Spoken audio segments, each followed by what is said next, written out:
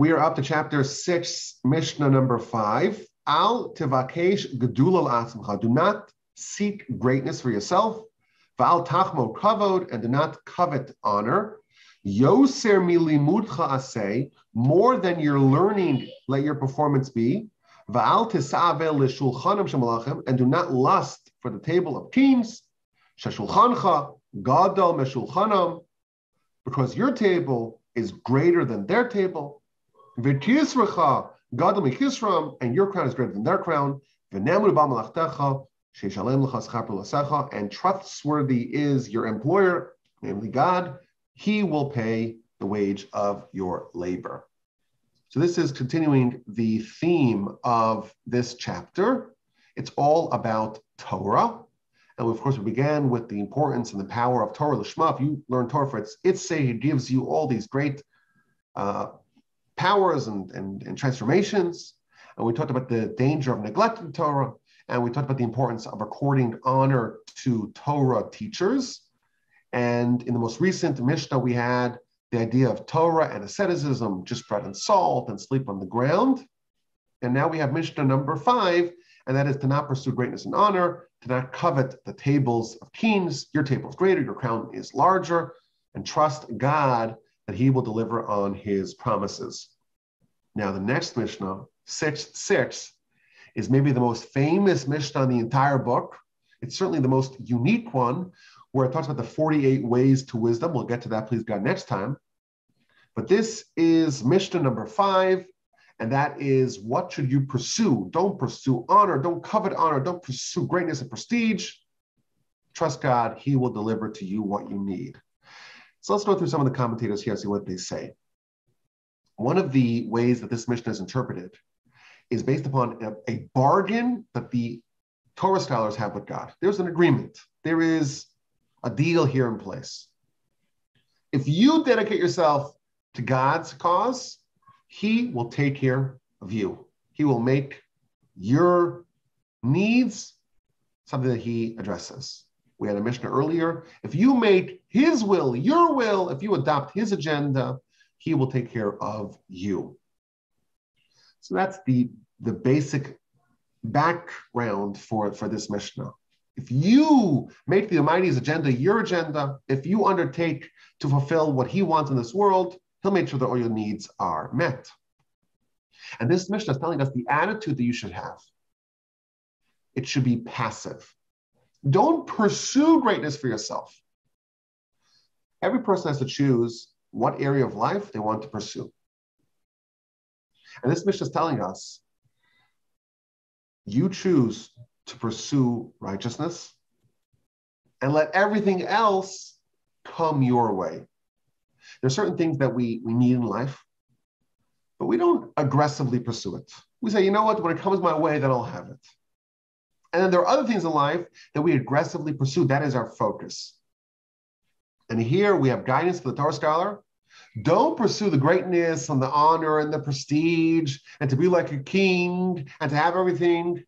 No, you pursue the agenda of God, and you could trust him that he will deliver upon his word. And the poster child of this is, of course, King David. And he tells us in Psalms 23 that goodness and divine kindness will chase me every day. I'm not pursuing them, they're pursuing me. What will I do? And I will dwell in the house of God for the length of my days. I'm going to sit in the house of God. I'm not going to pursue this goodness and this divine kindness, but he will chase after me. Why? Because that's the promise of God. He will not abandon those who dedicate themselves to him. And here we're warned in this Mishnah not to pursue the honor and the glory and the prestige and the greatness. Let it come our way. Another example of this is Jacob.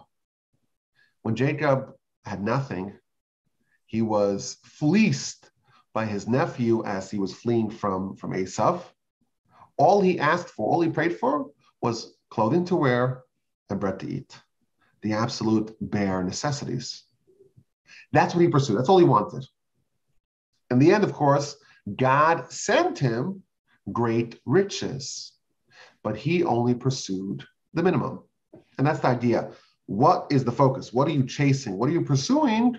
He's pursuing the spiritual world.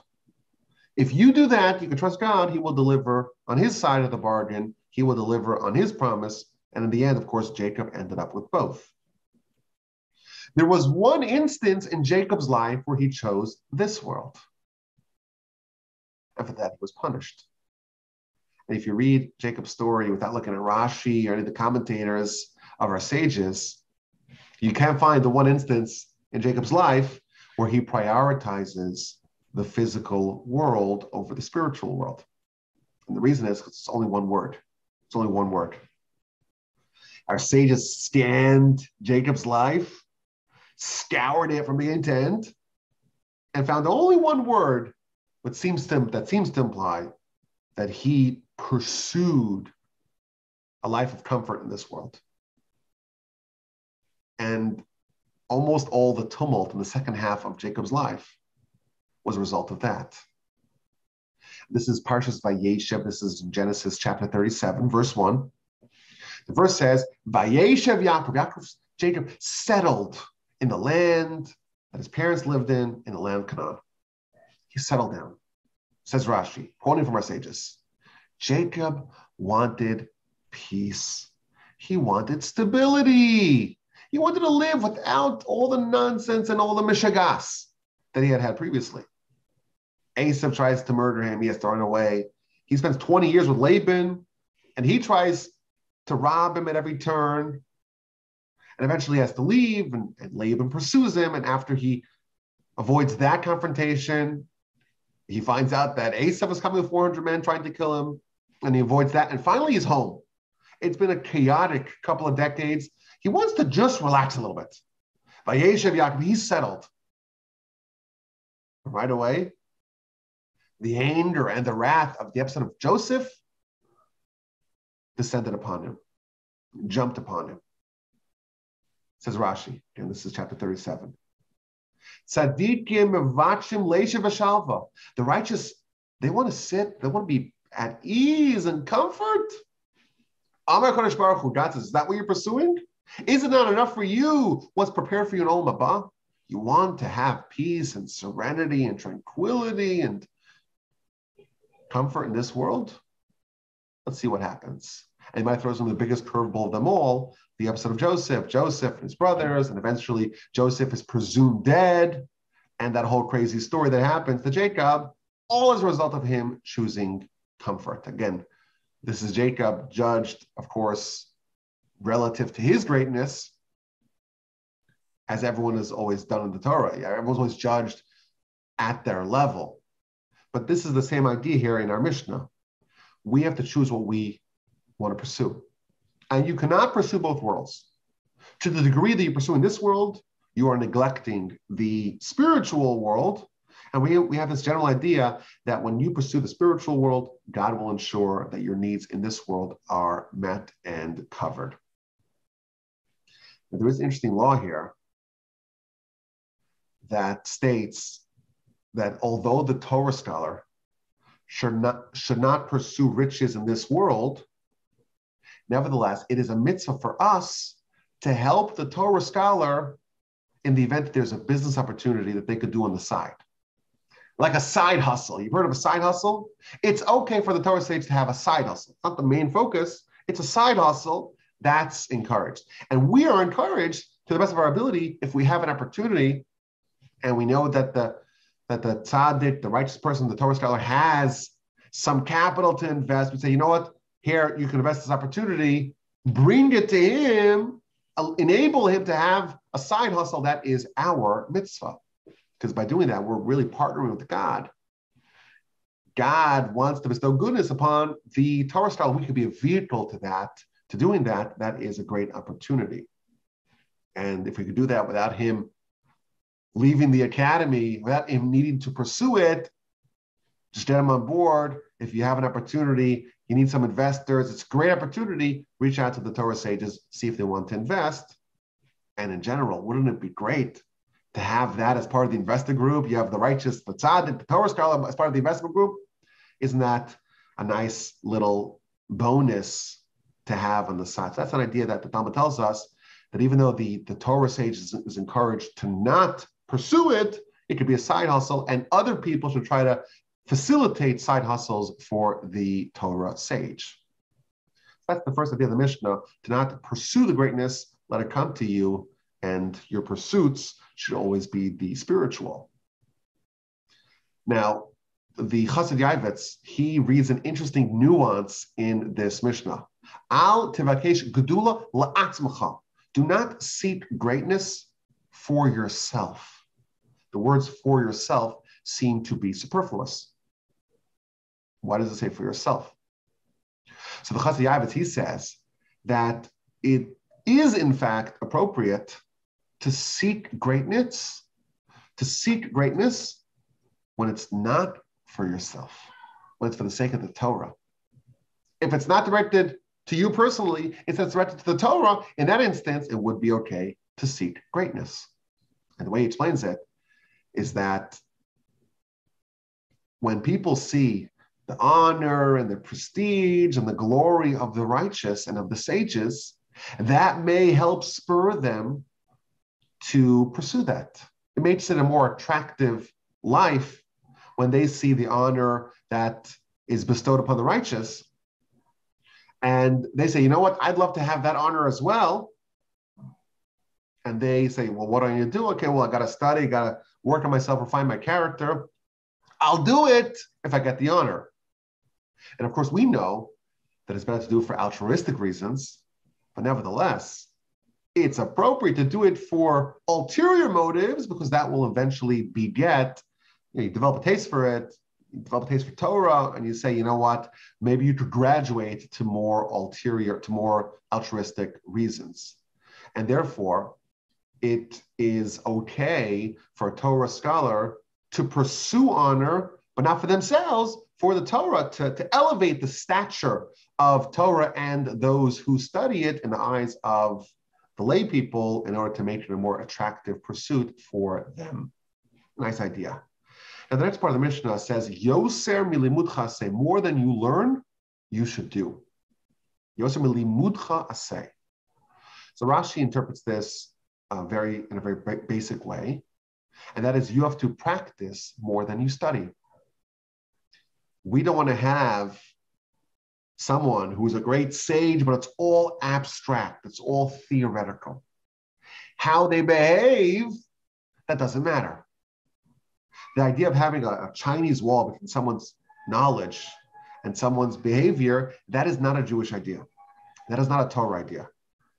The Torah's way is, whatever you study, you think of a way to implement it. There's always a lesson attached to every idea. Every day has to have a lesson. What does it mean to me? How can I change my life based upon this idea in Torah? So of course, studying is imperative, but actions are more important than the study. If you study it and it's just theoretical and you're not practicing it, then you are not fulfilling what's required of you. More than what you know, you should study. You should implement. You should do. Your study should always be with the focus towards the practical, how you actually implement what you study. That's how Rashi interprets this part of the Mishnah. The Ruach Chaim, amongst others, they read the Mishnah or these words a little bit differently. The word limudcha means your study, but it also can mean your regimen. How much you're accustomed to, your quota. More than your quota, more than your regimen, you should do. Which means you should always push yourself just a little bit more than you're comfortable with. One slight bit past what you normally do, push the bar a little bit further every time. And every day, if you push yourself a little bit more, eventually you're going to conquer a lot of real estate and you'll improve in vast ways. Truth is, we're very malleable. We're very changeable. Humans grossly underestimate their own capacities. We're capable of unimaginable things. But the reason why most people, many people, a lot of people, some people don't actualize their potential is because they get into this prison of their current self and their current regimen. And they think they're matched out. This is all I'm comfortable with. Here we're told, push yourself one little drop past the point of ease, past the point of comfort, and you'll discover, wow, I can do that. And the next thing, push yourself one little tiny bit more. And one little tiny bit more, eventually, it just transforms everything. I read in a great book called Atomic Habits. I'm sure y'all have heard of it. You just got to do 1% improvement every day. But of course, it all compounds. 1% every day, 1% better every day. If you're just 1% better than you were yesterday, and tomorrow you just 1% better than you are today, and the following just 1%, that's it. Over the course of a year, 1% compounded over the course, 1% per day compounded over a year is like 3,700% per annum every year. That's the power, of course, of compounding, but it shows how a small, slight incremental change over time compounds some very significant change over a significant time horizon. And that's the idea. If you just push yourself just a tiny bit, it doesn't have to be too much. And that's where things get tricky. If you push yourself way too much, if you bite off way more than you can chew, not only won't you improve, you'll actually probably snap back to a much lower level than your base. But if you take your base and push yourself just a little bit more, it's more manageable, and that can be done today. If you try to jump 10 runs, you'll topple down to a very low point. And that's the skill, so to speak, of constructing a plan of self-transformation to know how much you can push yourself in a safe environment, in a safe way, that eventually it will accrue and it will compound, and you will have a vast leap over a period of time. So this is a beautiful idea from the Ruach Chaim. And then the final idea here, this is also I want to share courtesy of the Ruach Chaim. Don't covet the tables of the kings. Your crown is bigger than their crown. Your destiny, your role is greater than theirs. Your table's bigger than theirs. Don't pursue a smaller table. What does this mean? So I want to read you his piece here. He says, and this is, over the course of our study of Pirkei Avos, of Ethics of the Fathers, this commentary, I've kind of grown more fond of this commentary over time. It's really wonderful, amazing commentary. A Ruach Chaim by Rabbi Chaim Volozhiner, author, of course, of the Nefesh Chaim as well. The founder of the first modern yeshiva, the great yeshiva in Volozhin. So he passed away in 1821. So he lived about 200 years ago. He says, the Yetzer Hara seduces man to try to focus on this world, the crown and the table of greatness in this world. And the argument that the Yetzer Hara says is, after all, the rich people, they're able to purchase Olam Haba because they give charity and they give a great time in this world. They have everything. They have greatness in this world, greatness in Olam Haba. They have it all. And therefore, you should do the same thing. Don't waste your time in the academy, in the study hall. Instead, pursue their path. As a response to this, our Mishnah says, don't covet the tables of the rich people in this world, because your table is bigger than theirs. Why? Because the money will pay people with respect to their difficulty. The more difficult it was, that is the result of their payment. And therefore, if you choose a more difficult path, you will end up with a greater reward. Your table will be larger than theirs. Your crown will be greater than theirs. And in Olam Haba, interestingly, he tells us, in Olam Haba, there's going to be competition. The table that you have that's being referred to in this Mishnah is referred to the table in Olam Haba. And the size of someone's table is relative to how hard they have to work to achieve that. And every person will be able to witness all the other people in the spiritual world, and everyone will be singed from the canopy of their fellow, meaning that there's going to be competition. you will be able to look at everyone else's table and see whose table is bigger. And then, as a side note, he explains that the Talmud talks about the righteous in Olam Haba, and it says that their crowns are in their heads, not on their heads, in their heads. Why? Because what you earn in this world, the crown and the table and the canopy that you're earning in this world for Olam Haba, for the afterlife, that is yours, and that cannot be removed. That's the lesson of this Mishnah number 5 of chapter 6. What should we pursue? We have a choice. We have a choice. What we do with our time, what we do with our talents, what we do with our money, with our resources, with our skills. We're given a finite amount of resources, and we have to allocate those resources. And that is the most important choice that we have in our lives. What are you going to invest in? And there are 2 worlds in general that we can invest in. One world, we know for sure that our tenure here is not going to be forever. We have another 20 years, 50 years, 100 years, whatever it is, it's fixed. The spiritual world, Olam Haba, is permanent, is eternal. We are, of course, deluded to thinking that this world is the world that's worthy of our investment. And of course, if you think about it logically, it doesn't make any sense, because our tenure in this world is fixed. It's just, 10 years, 20 years, 100 years, 120 years. We don't know how long it's going to be, but we know for sure that it's not going to be eternal. And we have the specter, the prospect of an eternal world. It doesn't make sense. It doesn't make sense to favor the spiritual world. It doesn't make sense to favor the temporary world and to neglect the spiritual world. And that is the real tension that's underlying the conflict of life. This is what it's all about. The Yetzer Hara is designed, the job description of Yetzer Hara is to get the foolish person to prioritize the temporary over the permanent. And the job of Torah and our soul on the other side is to get the person to focus on the permanent and not just to waste their time on the temporary. And we have a promise. The Almighty says, if you focus on my world and the permanent world, I'll make sure that your needs are covered in this world.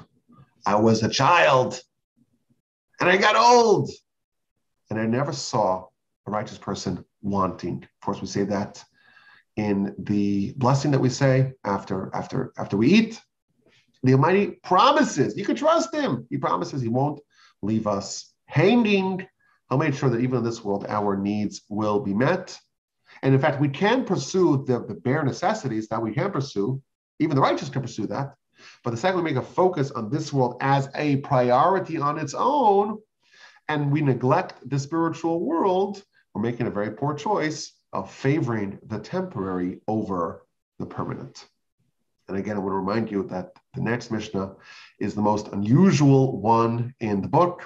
48 ways to wisdom. There are 48 different ways to acquire Torah, and I'm really excited to dig into that in our next episode.